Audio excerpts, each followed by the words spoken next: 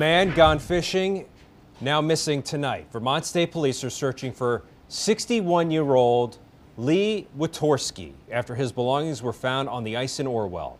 NBC5's Liz Streppa joins us live from the police barracks in New Haven. And Liz, you've been following these search efforts.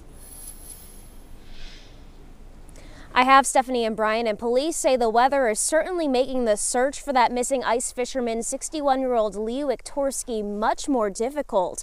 Officials say the heavy snow combined with murky water are making for low visibility out on Lake Champlain, where the Vermont State Police scuba team has been looking for the missing man all day. A U.S. Coast Guard helicopter from Cape Cod, Massachusetts, assisting with the search overnight.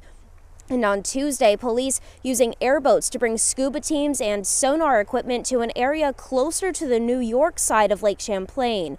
Wiktorski's family says the 61-year-old is typically prepared for the outdoors, while state police say the area of Lake Champlain that they're searching is known for not freezing over.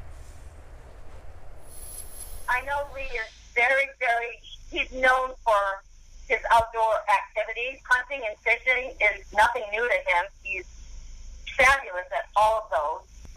He's the type of guy that could go out in the wilderness and live off the fat of the land. He's a survivor. He is. He's an amazing man. The flow of the currents and the constant moving water prevents total freezing. And this area has been notorious for years for not solidly freezing over or having solid ice all the way through or across.